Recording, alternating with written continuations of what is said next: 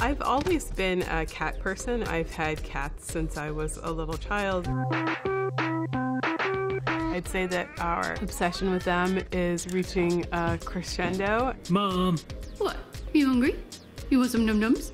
Yeah. We cohabitate with cats in this really intense way. We know more about them, we wonder more, and that just feeds this love that we have. I think it's fair to say that we are obsessed and they are not.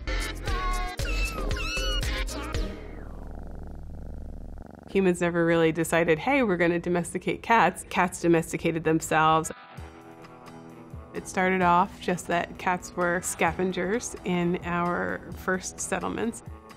The most fearless survived and had more babies and ate more meat, and they became what we consider domesticated animals today. Humans have gotten tame dogs and pigs, say, by breeding the friendliest animals with each other and getting more and more malleable animals. The interesting thing about cats, though, is that they undertook these changes on their own. The way some scientists think about it is that they went through the process of artificial selection, but they did it naturally.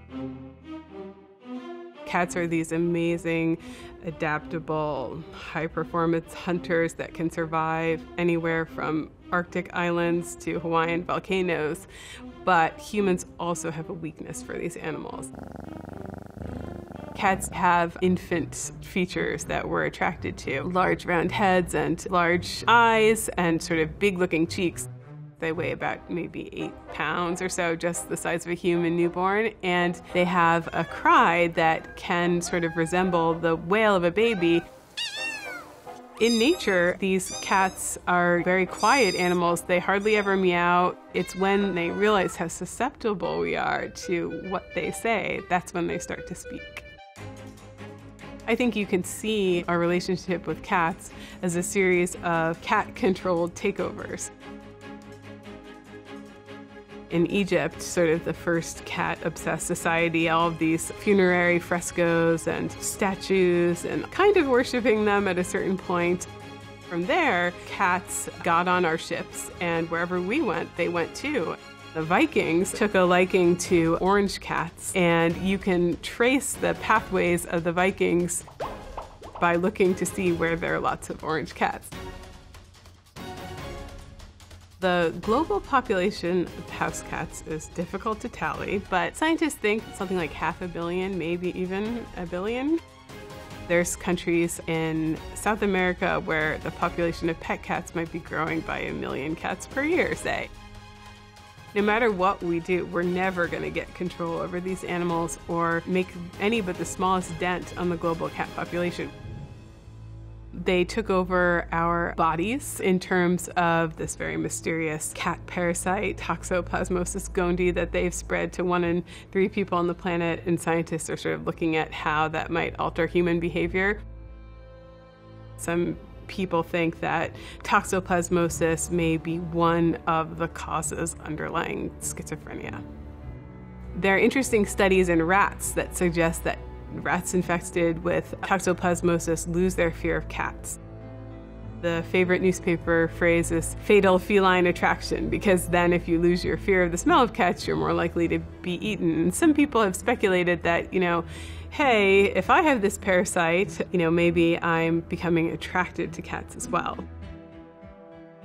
To me, what's the most interesting is that we as humans have to build this narrative where we're like, okay, I actually have a physical disease that is making me obsessed with my cat. And it may be true.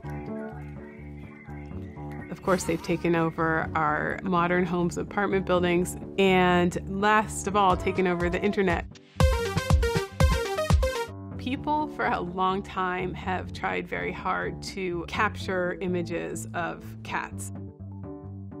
I think that there's sort of particular features of felines that play really well online, that sudden jump, sort of pounce, ambush behavior. It's just good for that 10-second clip of something crazy happens. It's like, okay, my cat freaked out and, jumped on a vacuum or away from a cucumber.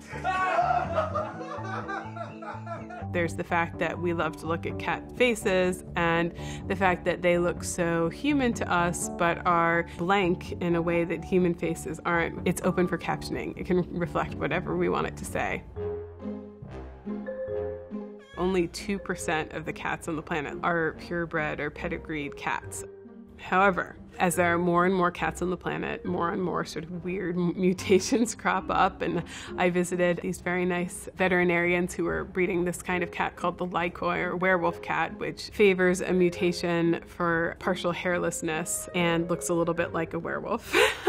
Another interesting trend that's been going on in cat breeding is the mixing of domestic cats with other small cats like the Asian leopard cat, and often these cats have a temperament to match their wild looks. And a lot of them end up, sadly, in shelters and even big cat shelters. I think our obsession with cats shows how much we can connect still with animals and how much we want to give and can give.